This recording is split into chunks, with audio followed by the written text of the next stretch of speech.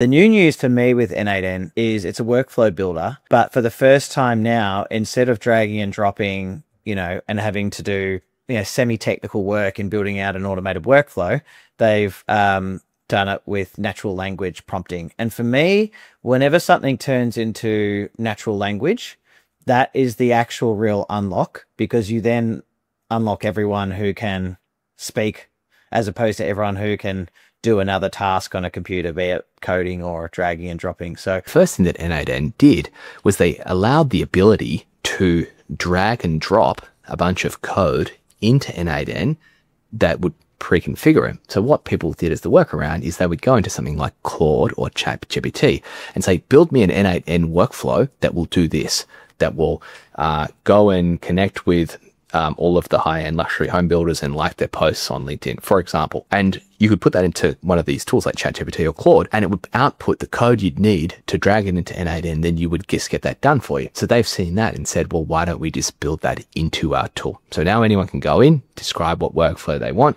It's actually similar. Lindy.ai that you've used before already does this. So they're kind of playing catch up here.